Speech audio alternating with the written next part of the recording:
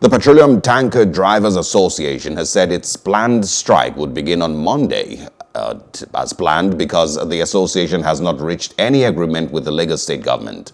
This, according to the national chairman of PTDA, Mr. Salimonu Oladiti, said the issues which forced the drivers to plan to embark on an indefinite strike had not been addressed, which include issues of extortion and harassment.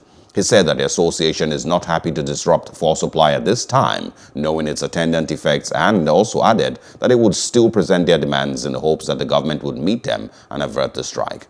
The national president of the National Union of Petroleum and Natural Gas Workers, Williams Akbureha, and the General Secretary, Olawale Afolabi, had in a statement issued on Friday directed tanker drivers to begin the withdrawal of their services as from 12 midnight on Monday.